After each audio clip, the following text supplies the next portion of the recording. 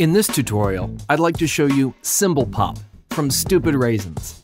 Symbol Pop is an awesome package of professionally designed animated icons that can be customized easily and incorporated into your projects for some great looks.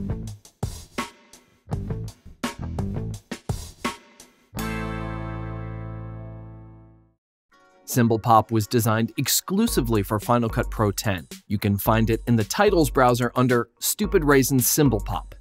It comes packed with over 40 effects in 8 different categories. Let's take a look at a few.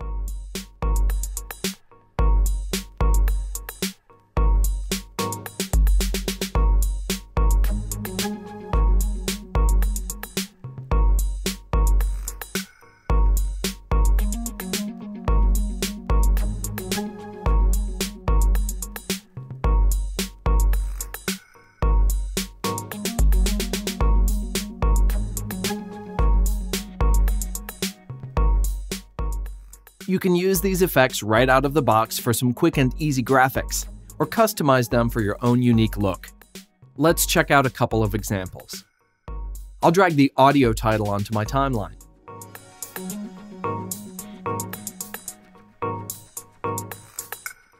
First, you can easily position the icon using the on-screen button.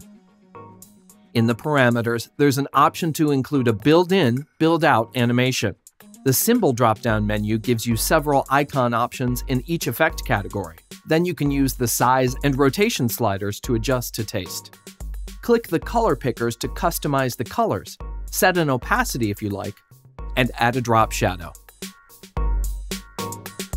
I'll enable a background, and our effect is complete.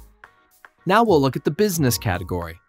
I'm going to choose the sale tag symbol, and if you enable the Edit Sale Tag Text checkbox, you may click the text in the viewer to modify it how you wish. I'll make a couple more adjustments, add a background, and we quickly have a nice graphic animation.